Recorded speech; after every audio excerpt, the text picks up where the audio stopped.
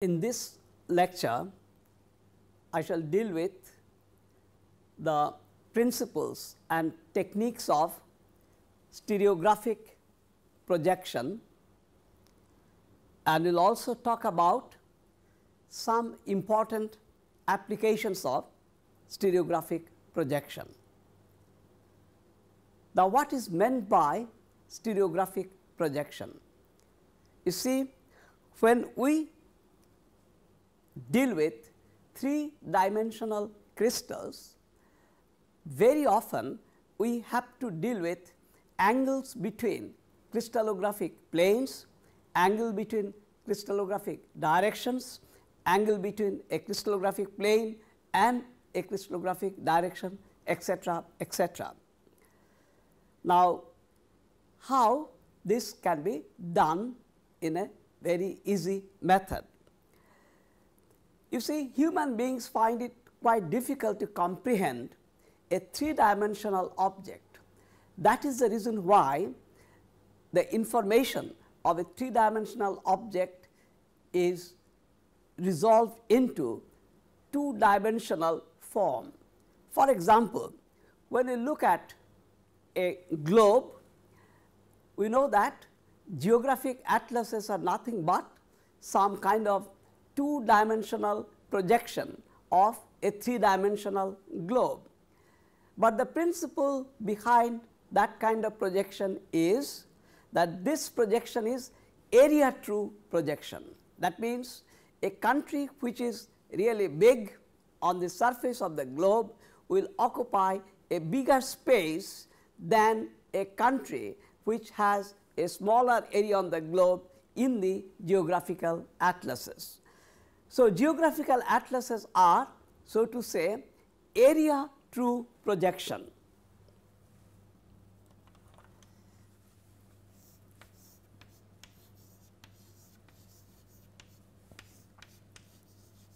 So, geographical atlases are area through projection, but a stereographic projection means it is an angle through projection.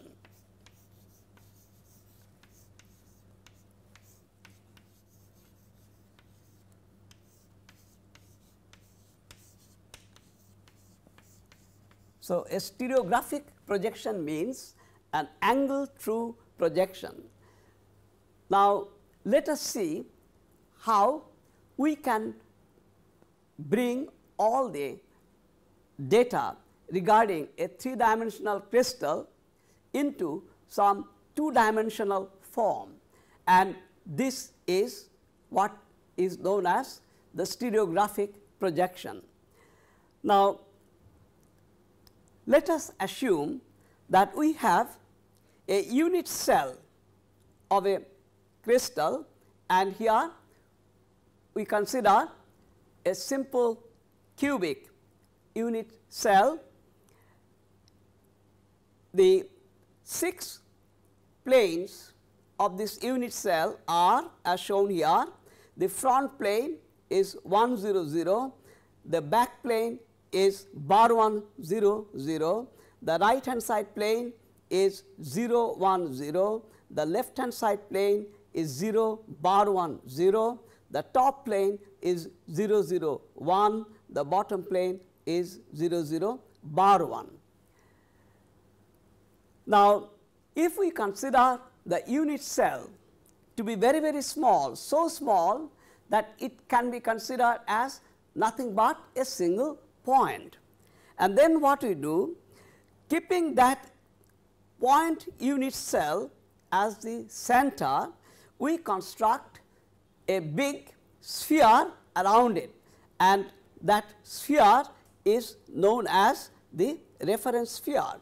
So, we put the point unit cell at the center and construct a big sphere around that. We call it the reference sphere. The next step is to draw perpendiculars to the 6 faces of the unit cell. So, the perpendicular from the front plane 1 0 0 will cut the reference sphere at the point 1 0 0 here. So, this point is known as, this point on the sphere is known as the pole of the 1 0 0 plane. Now, similarly, the perpendicular to the back plane bar 1 0 0 cuts the reference sphere over here, and this is the pole of the bar 1 0 0 plane. Similarly, the perpendicular to the 0 1 0 plane cuts the reference sphere here. So, this is the pole of the 0 1 0 plane. This is the pole of 0 bar 1 0 plane. Similarly, this is the pole of the 0 0 1 plane, and this is the pole of the 0 0 bar 1 plane. So, what we have done, we have reduced the 6 planes of the unit cell into 6 points lying on the surface of the reference sphere. Then what we do? We put a source of light right at the top, we call it the point of projection, and allow the rays of light to pass through all the different poles lying on the surface of the reference sphere, and allow these lights to fall on a piece of paper which is lying perpendicular to the main direction of the light. So, the situation is, we have got, let me draw it over here, it will be easier. So, we have got a reference sphere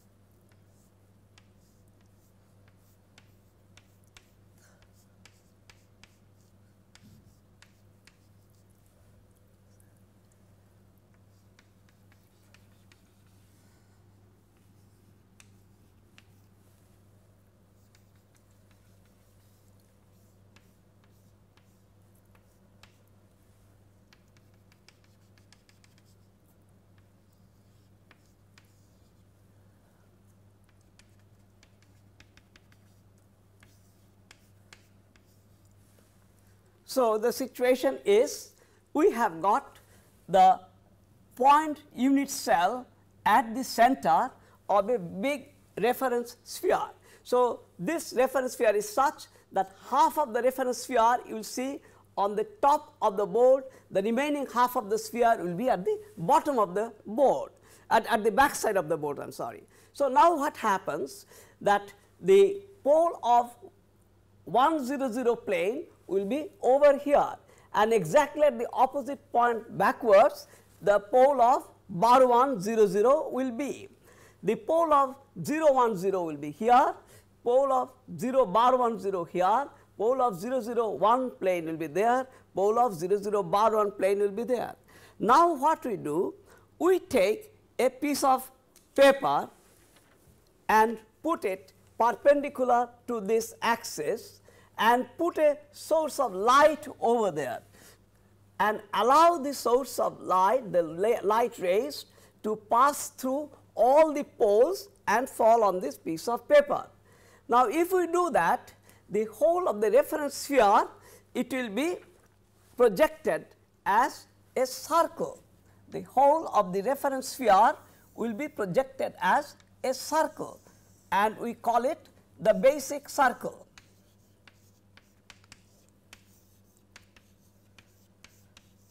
So, we put a source of light on top and allow the light rays to pass through all the poles of the various planes and fall on this piece of paper, which is taken perpendicular to this line. So, the entire sphere, reference sphere, will be projected as what is known as a basic circle. Now, in the basic circle, we know that the 1 0 0 pole, which is over here, this light ray will pass through that 1 0 0 and cut it over here. So, if we draw a basic circle, this is where the 1 0 0 pole will be projected by the light rays. Similarly, on the back side, the bar 1 0 0 pole will be falling. So, here the bar 1 0 0 pole will lie on the basic circle. So, on the basic circle, where the 0 1 0 pole will lie, it will lie on the right hand side here. So, this point is the 0 1 0 pole on the basic circle. Where this one lie, it will be at the left hand side. So, here there will be the 0 bar 1 0 pole, and the 0 0 1 and 0 0 bar 1, they will be right at the center. Okay. So, you see that in this kind of a projection, now we have replaced the 6 atomic planes by 6 points on the basic circle, and these are nothing but the projections of the poles of the 6 planes. Now, this diagram is known as a stereographic projection. So, this is what is known as a stereographic projection. So, you see that this is the diagram which is known as a stereographic projection. As I said before, this is the basic circle, and the projected 1 0 0 point will be here, the projected bar 1 0 0 point will be here, the projected 0 bar 1 0 will be here, the projected 0 1 0 will be here, the projected 0 0 1 or 0 0 bar 1 will be here. Now, we call it a stereographic projection. What is the reason? Because this projection is actually an angle true projection. How come? You see, if you look at the angle between, say, 1 0 0 pole and 0 1 0 pole, this is 90 degree. And if you look at the actual unit cell, the 1 0 0 plane makes a 90 degree angle with the 0 1 0 plane. So, let us draw it once again.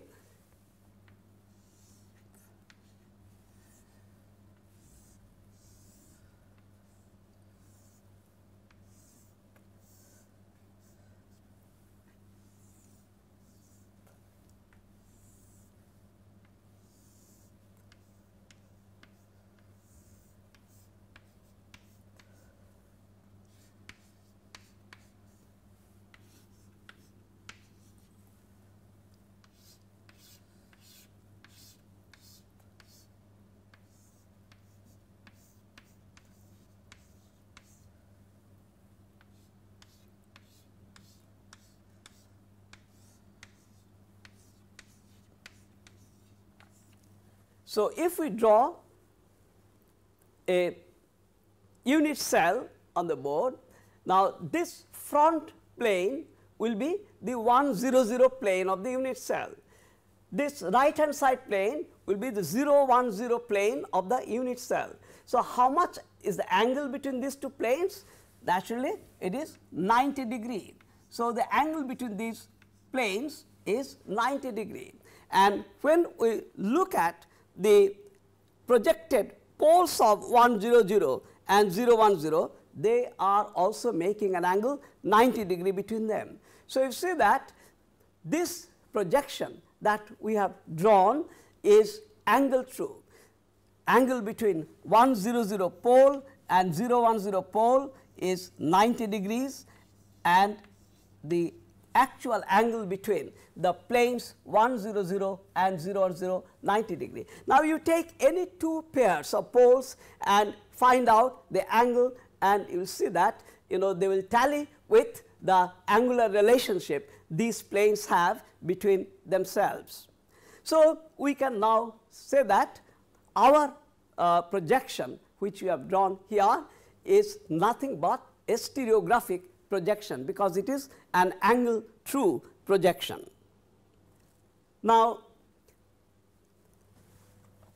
in this stereographic projection, what kind of poles we have plotted.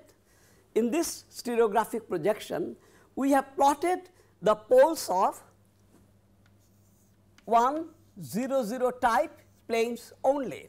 In this stereographic projection, we have plotted the poles of 1, 0, 0 type of planes only.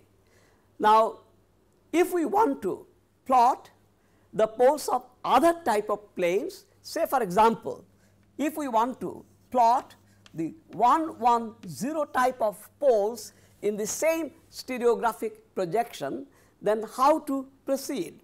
Now, look at the 1, 1, 0 plane in the unit cell. So, this red colored plane, this is the 1, 1, 0 plane, this is the 1, 1, 0 plane in the unit cell. Now, naturally, if we look at the perpendicular to that plane, so in this diagram, where is our, so coming back to this diagram on the board,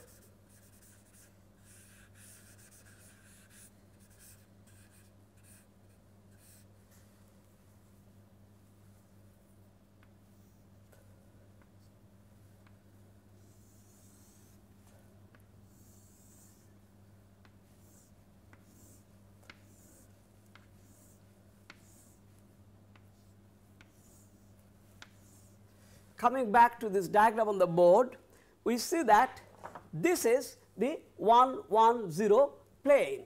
So, naturally, if we draw the perpendicular to the 1, 1, 0 plane, where it is going to be?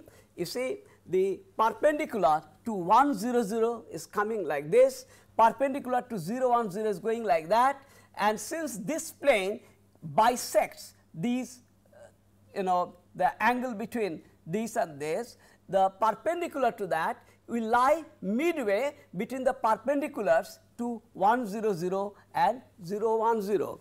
If that is the case, we will have the perpendicular to this plane, coming like, making the same angle with the pole of, with the perpendicular to 1, 0, 0 plane and the perpendicular to 1, 1, 0 plane. If that be the case, where do we expect to get a pole, get the pole of 1, 1, 0? So, if this is the pole of 1, 0, 0 plane and that is the pole of 0, 1, 0 plane, then the pole of 1, 1, 0, the projected pole of 1, 1, 0 must be lying midway between the two, because the perpendicular to the 1, 1, 0 plane lies exactly midway between the perpendicular to 1, 0, 0 and 0, 1, 0. So, the position of the projected pole of 1, 1, 0 will be here. In a similar way, where are the poles of all the other 1, 1, 0 type poles going to be? Now, we have found out a simple reason that it will be lying in between the poles of any two 1, 0, 0 type of poles. So, if that be the case, the other locations of the 1, 1, 0 type poles will be this one, here, here, here, here, here and here.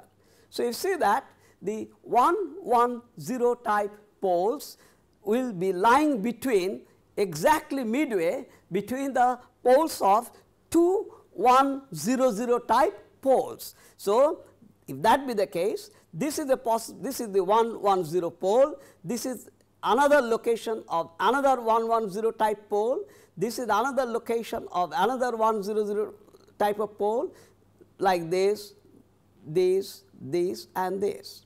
Now, how to find out the indices of all those poles? For example, the indices of this pole here, midway between the poles 1, 0, 0 and 0, 1, 0 is 1, 1, 0. So, how we get to that?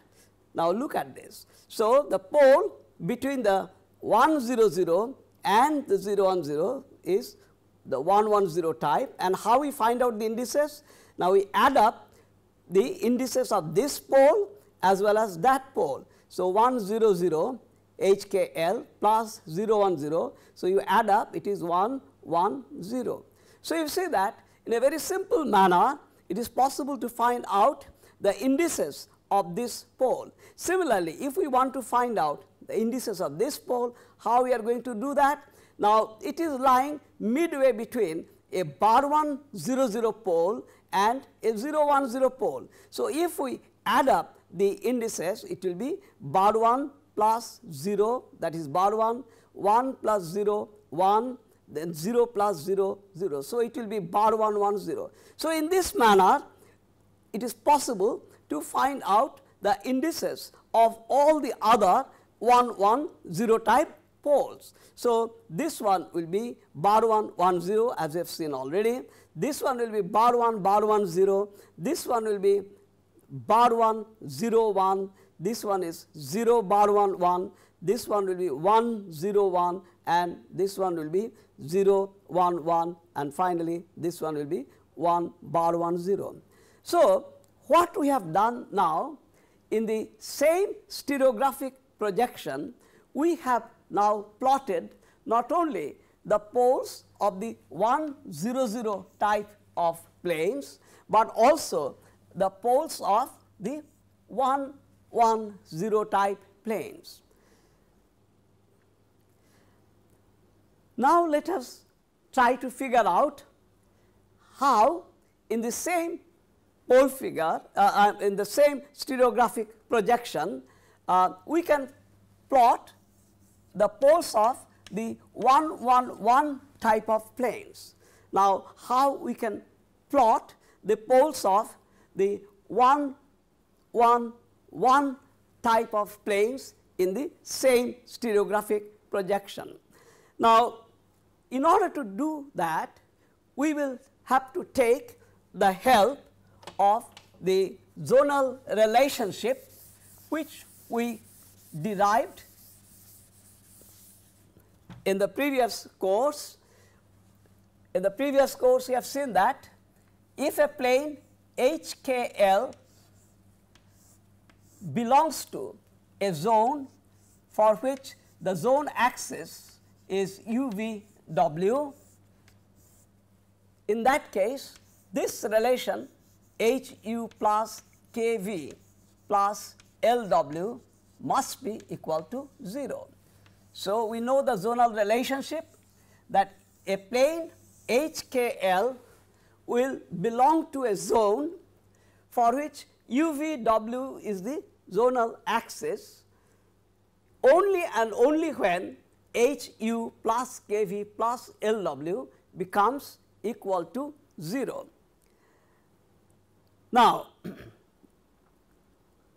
say for example, if we draw a longitude line passing through the bar 1 0 0 pole, the 0 1 1 pole and the 1 0 0 pole, then all the planes which will lie on this longitudinal line, they will form a zone.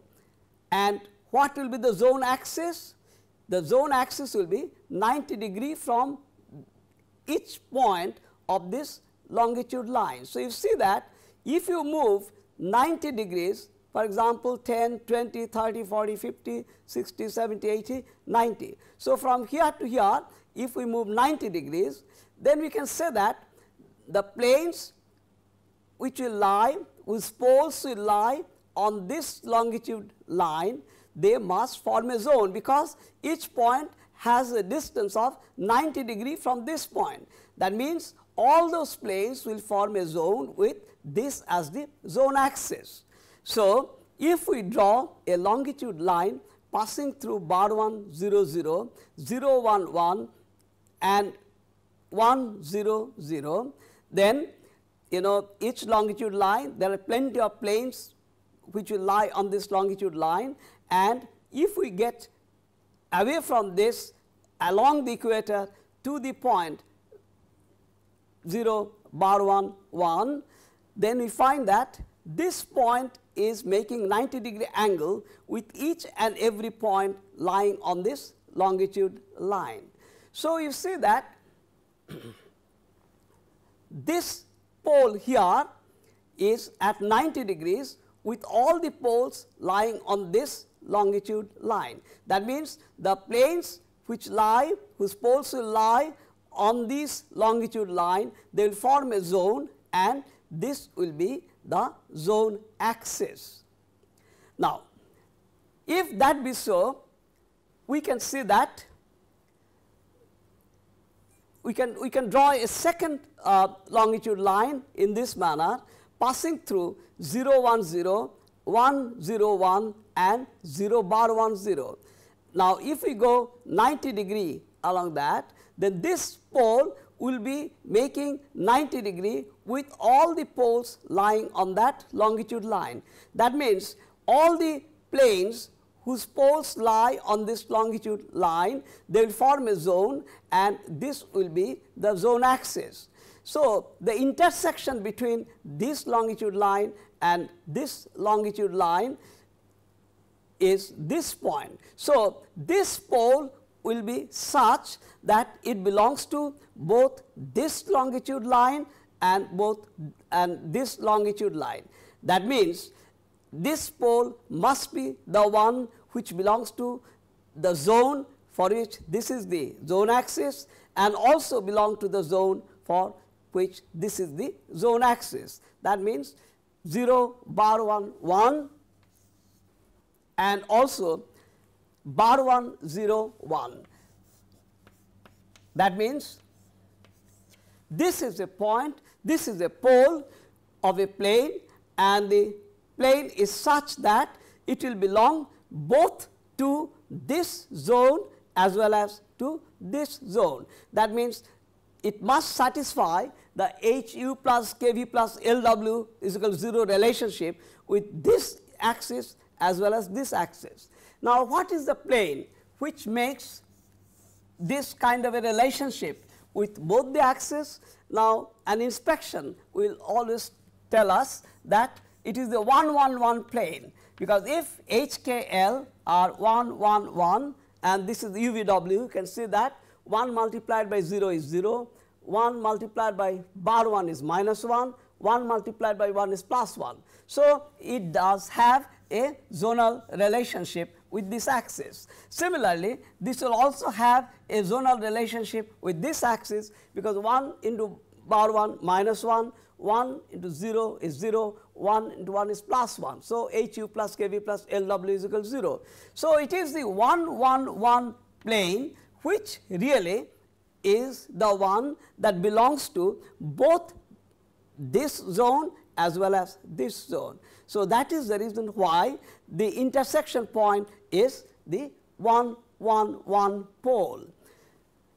Now, we can find a thumb rule how to get the indices of this pole. So, it is in this quadrant, and you see that if we add up the indices of this, this and this, we get the indices of that. So, that is exactly what we do. HKL 1 0 0 is this one, then 0 1 0 this one, 0 0 1 is this one. So, add them up, you get 1 1 1. In a similar way, it is possible to find out the other locations of the 1 1 1 type of poles, and this is what we have done it here. For example, a second 1 1 1 type of pole will be lying here, a third 1 1 1 type of pole will be lying here, a fourth 1 1 1 type of pole will be lying here, and in a manner similar to what I have described previously, you add up the indices, for example, indices of this pole and this pole, and arrive at the indices of this, add up the indices of this pole and this pole, arrive at the indices of this, add up the indices of this pole and this pole, and arrive at the indices of this pole. So, in this way, we can find a stereographic projection where 1 0 0, 1 1 0, 1 1 1, all the poles have been drawn, and you can continue doing like that put the poles of 1, 1, 2, 1, 2, 3 type of planes, etc., etc. Now, you see, on the globe you will find there are two types of lines drawn. For example, we know that in the middle is the east-west axis, which is called the equator, and there is an axis connecting the north and the south poles. And you can see that there are two types of lines drawn on the surface of the globe, and this diagram is a projection of that. So, there are two kinds of lines which are drawn, one connecting the north and the south pole over the globe. So, there are lines connecting the north and the south pole over the globe, and all these lines are of the same size, and these are also the biggest circles that can be drawn on the surface of the globe. So, all the lines are known as the longitude lines. So, all the longitude lines are of the same length, and they are the biggest, they are big circles, so to say. And then a second set of lines are drawn parallel to the equator. So, if you have the equator, you draw another set of parallel lines parallel to the equator at regular intervals along the north, along the south, and those are known as the latitude lines. So, the big circles drawn from the north and south over the surface of the globe, these are known as the longitude lines, and the smaller circles drawn parallel to the equator, they are known as the latitude lines. We have to remember that this is a two-dimensional projection showing all the latitude and the longitude lines. Now, the equator itself is also a big circle. So, we distinguish between the two types of lines, the longitude lines and the latitude lines.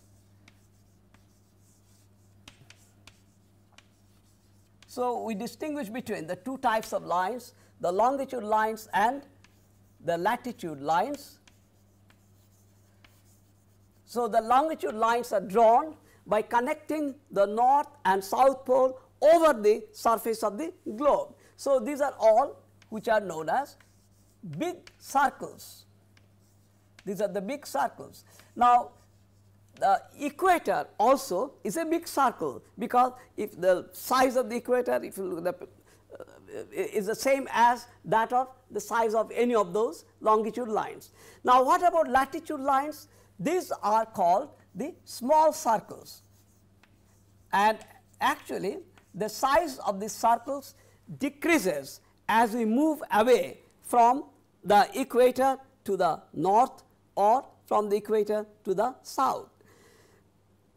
Now, these lines, the latitude lines and longitude lines, these are used to measure angle between poles, angle between a plane and another plane, angle between a plane and a direction, etc., etc.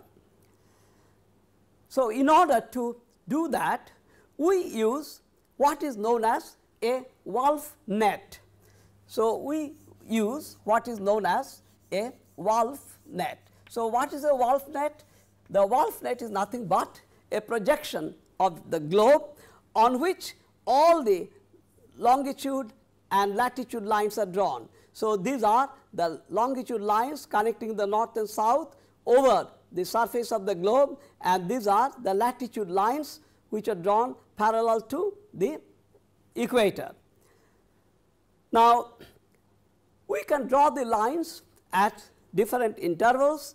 So, in bigger Wolf nets, we can have the longitude and latitude lines drawn at an interval of 2 degrees.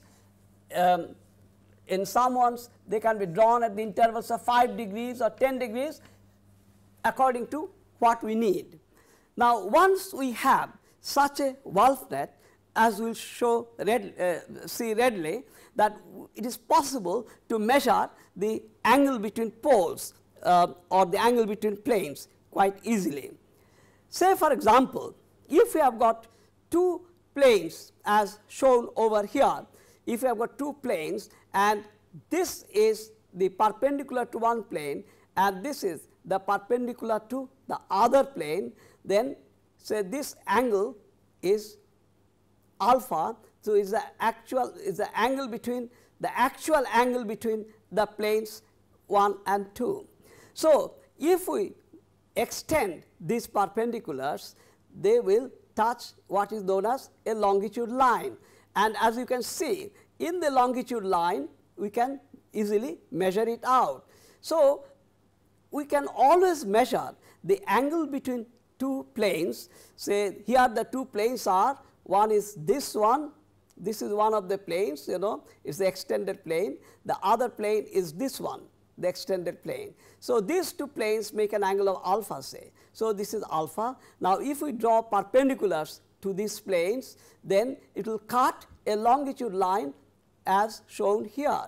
So, this angle is the same as this angle. That means, the angle between two planes can be easily read out from the angle between the two corresponding poles of the planes. So, these are A and B are nothing but the two poles of the two planes. So, it is quite possible to measure the actual angle between two planes from their respective poles. Now, the question may be asked that can we measure angle between two poles using a latitude line? As I have already shown, we can do it by taking into consideration a longitude line. Say this is a longitude line which is a big circle. So, from here if you can plot two poles of the two planes, we can measure out the angle and that will be the angle between planes. Now, is it possible to use a latitude line to do the same job? Now, you see that it is quite a different proposition. Say for example, if we have a distance between two poles A and B, this much is the distance. Now, if we are on this small circle and if on the other hand we are on this big circle, then what we find, the same distance between the two poles will give you a much bigger will give you for example, here the angle between these two poles will subtend a much smaller angle when you consider measurement along this line. But at the same time, if we consider the smaller line, then here this distance, the same distance will subtend a much larger angle. You see, the latitude lines are not all of the same size, they have varying sizes. So, you see that the same distance between two poles can be interpreted as making a much bigger angle when we are on a larger sized latitude line than the same distance between the two poles will give you a much smaller angle when the measurement is made on a bigger sized latitude line than when the measurements are made on a smaller sized latitude lines. That is the reason why we never use a latitude line for measuring the angle between poles.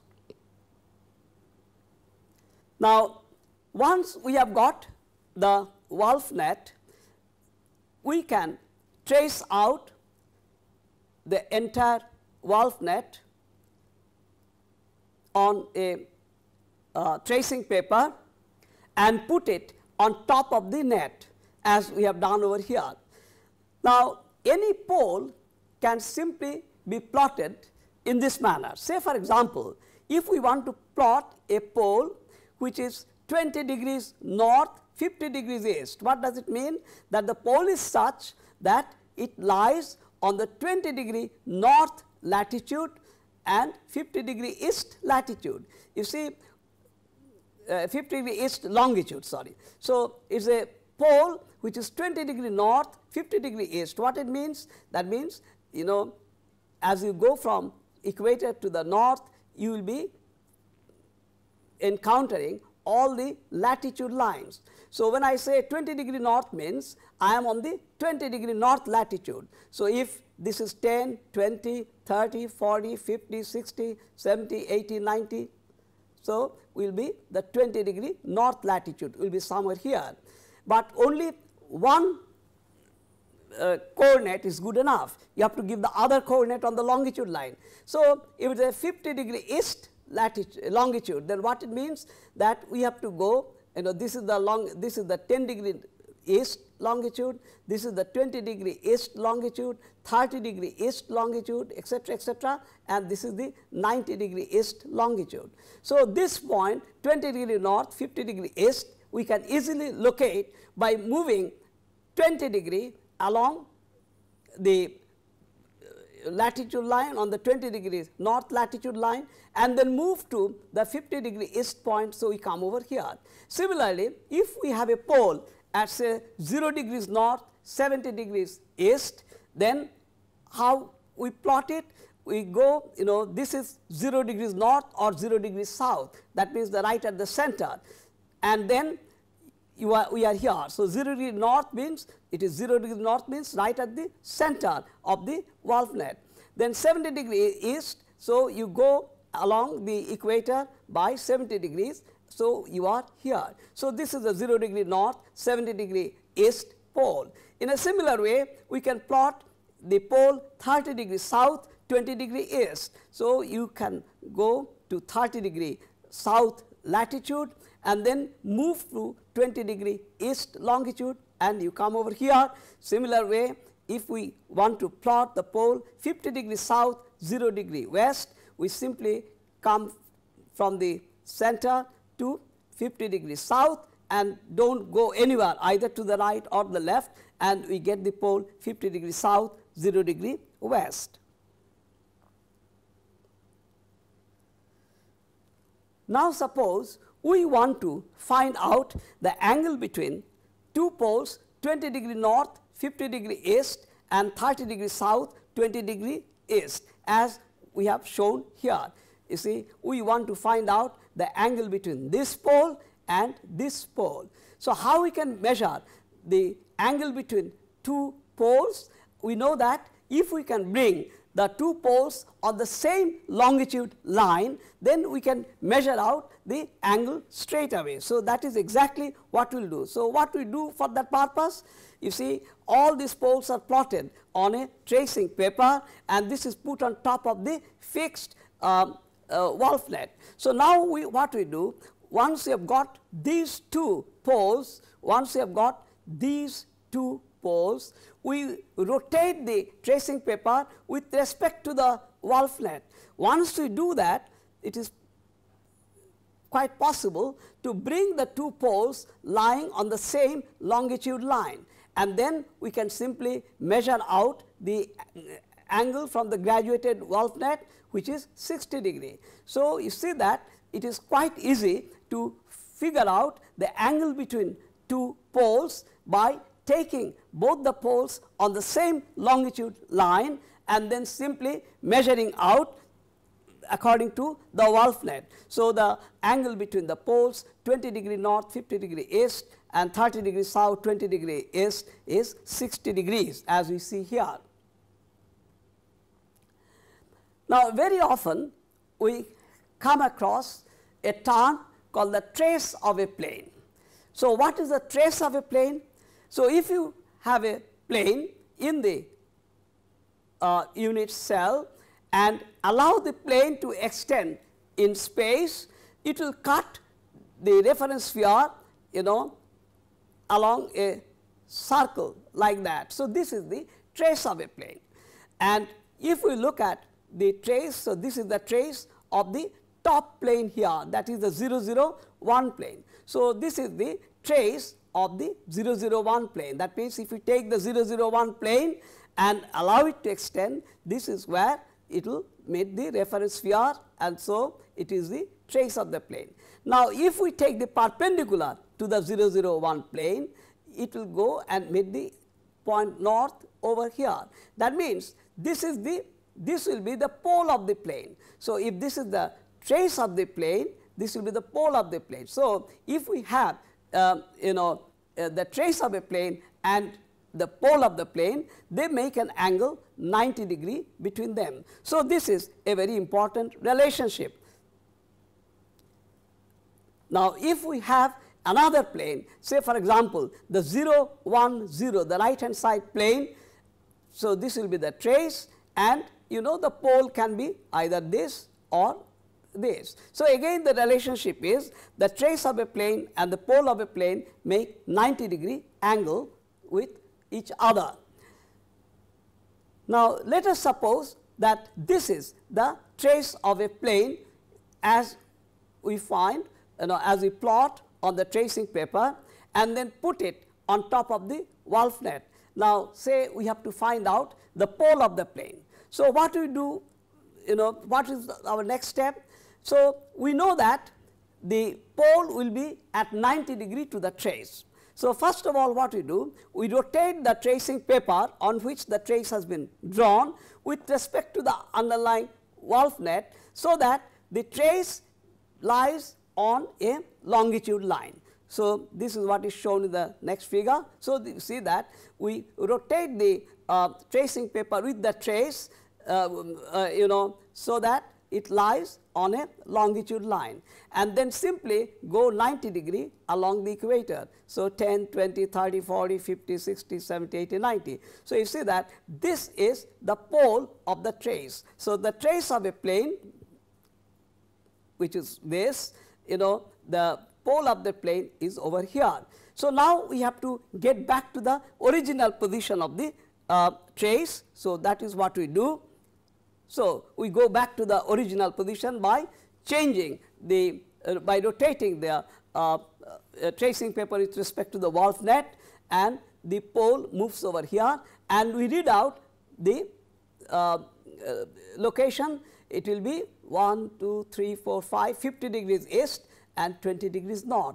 So, if you have a trace of a plane, you can easily find out the pole of the plane in this manner. So, what are the steps involved?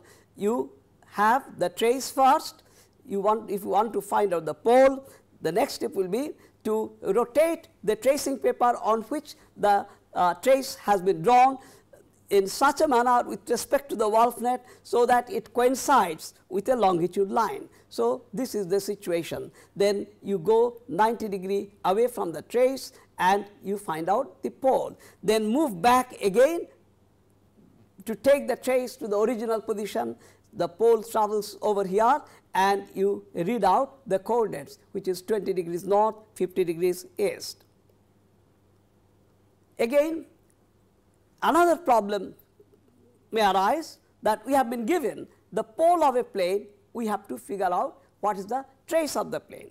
So, how we are going to do that?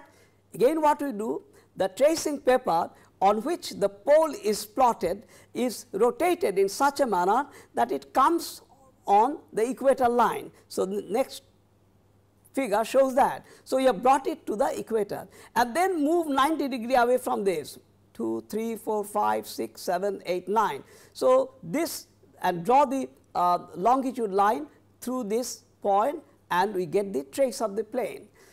So, we do exactly the opposite to what we did earlier in order to plot the trace of a plane from its pole. So, what we do, we simply rotate the tracing paper with the pole on it such that it comes on the equator line. So, this is what we have done, and then along the equator move 90 degree and draw the longitude line as shown here.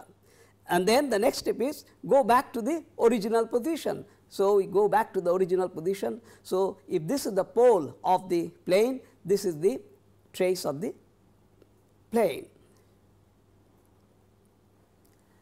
You see, several times we find that we come across a number of planes which belong to a particular zone. Say for example, on a tracing paper we have plotted out 4 poles, and we can easily check whether they lie on a zone. And how to check that?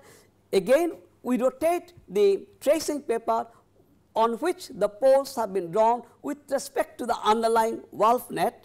And once we do that, you find there will be a position when they are, when you do that, you will find they will be lying on a particular longitude line.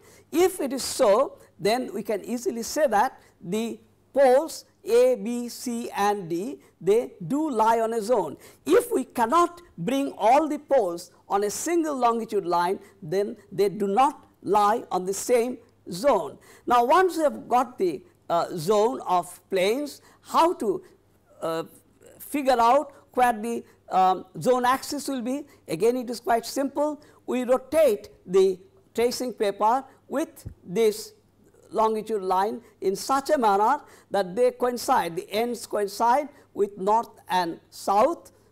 We do that, and then we move 90 degree away from this along the equator and find the zone axis. So, in this way, if you are given a number of poles, you can figure out whether they lie on the same zone. If you find that all the poles can be brought on a single longitude line, then that will show that all those poles or all those planes belong to a particular zone. And once that is found out, you simply move along the equator by 90 degrees to find out the zone axis. In a similar manner, it is also quite possible to figure out the zone from the zone axis.